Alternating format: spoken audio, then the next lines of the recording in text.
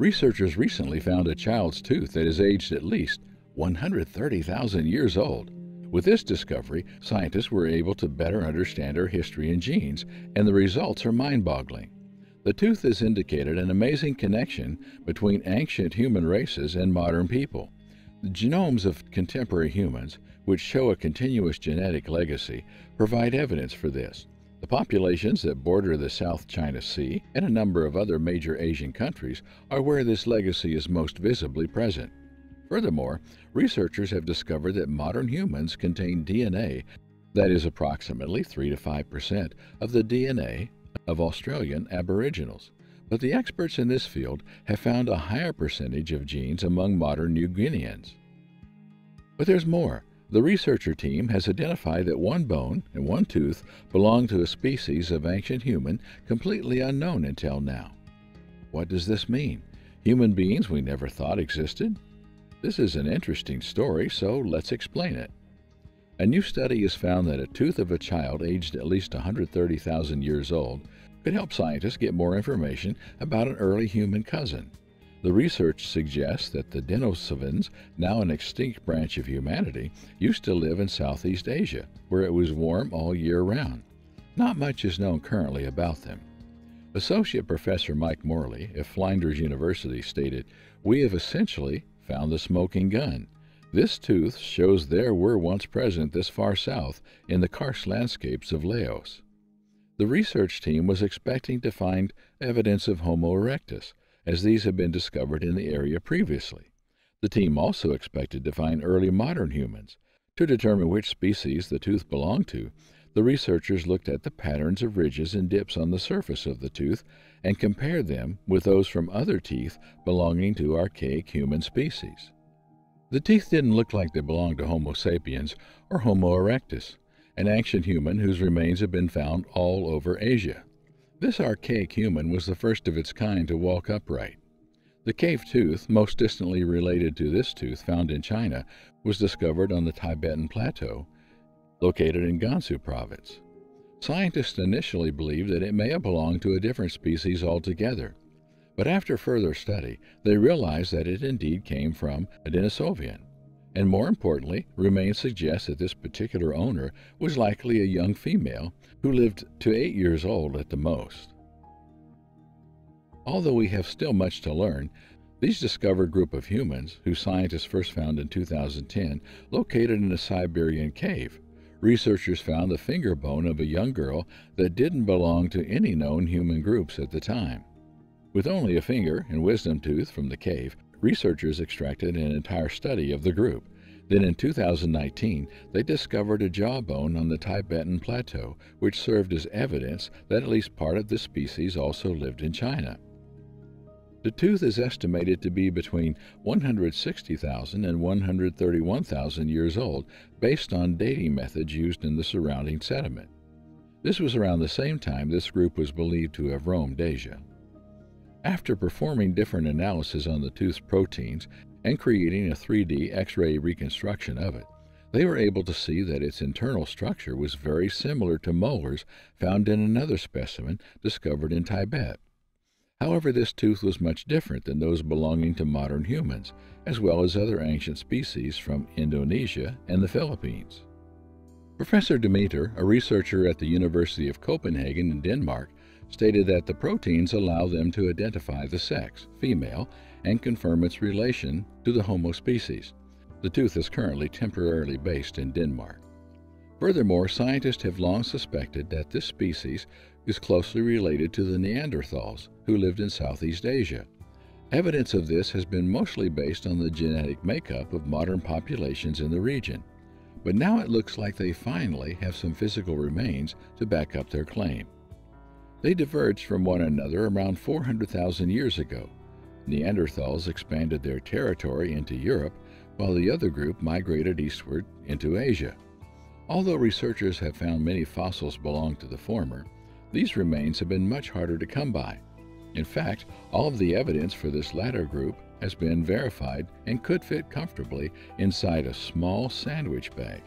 They all come from just 2 locations, one in Siberia, the other in Tibet. Dr. Fabrice Demeter, lead study author and assistant professor of paleontology, said they don't know what the early humans looked like yet, but they have discovered some information about their genes. He explained that the common ancestor of these modern humans existed between 700 and 500,000 years ago.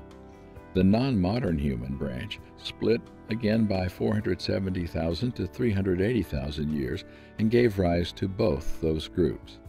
Additionally, a noteworthy Laotian archaeologist who is responsible for the large volume of research present on Laos, he was dedicated to his work and willing to relocate to any sites that had been studied and then abandoned in the 1930s. This included the Cobra Cave. The new study is dedicated to the memory of a co-author who passed away in April. If it weren't for him, our team would have never had the opportunity to work here, said Dr. Demeter, the study's co-author and paleontologist. The only known physical evidence of this group has been found until recently are a few teeth, a pinky bone, and skull fragment from a cave in southern Siberia.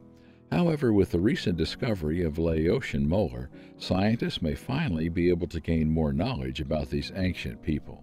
According to Clement Zanoli, teeth are like a black box containing information about an individual's life. He should know. He's a paleontologist, and he and his team have been studying them for years.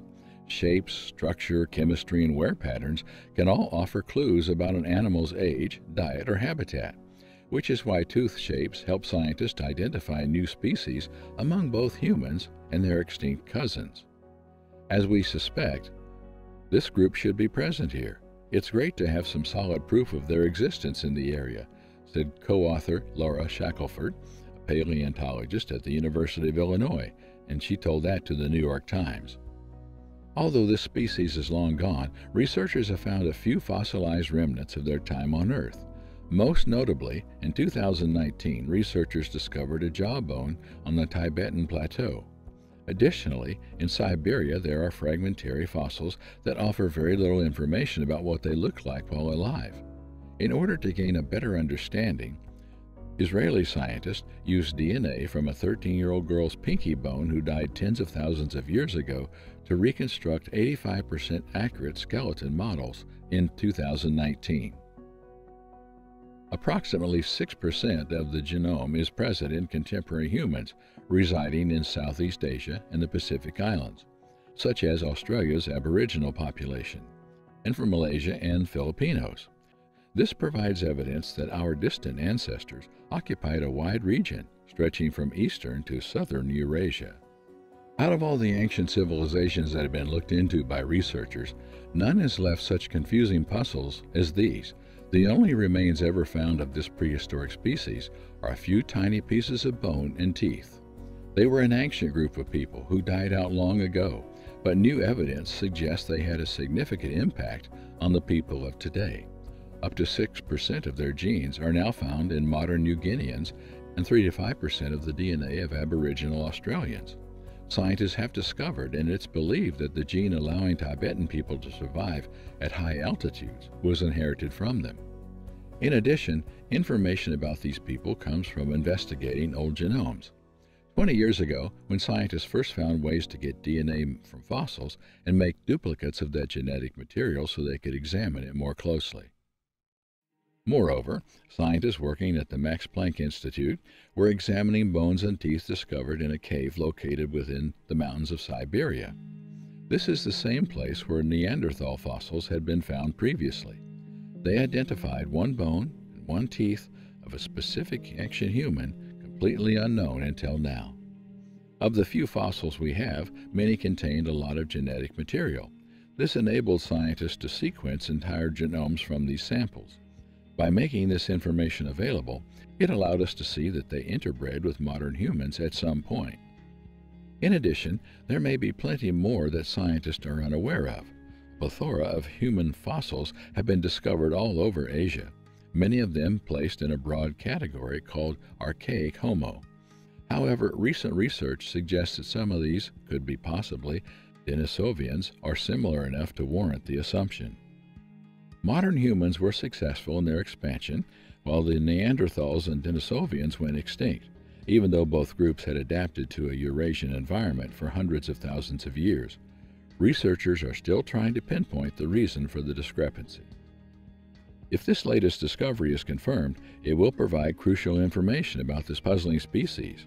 More importantly, it shows that they had a much wider range across Eurasia during the late periods than current evidence suggests, and they were able to adapt to a wide variety of environments.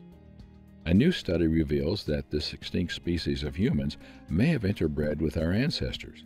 The evidence for this is found in the genomes of modern humans, which show a continued genetic legacy from them and down to us.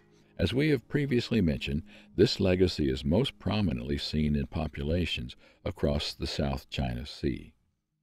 Study author and paleontologist at CNRS, the French National Center for Scientific Research, and the University of Bordeaux, said this demonstrates that Denisovians were likely present also in southern Asia.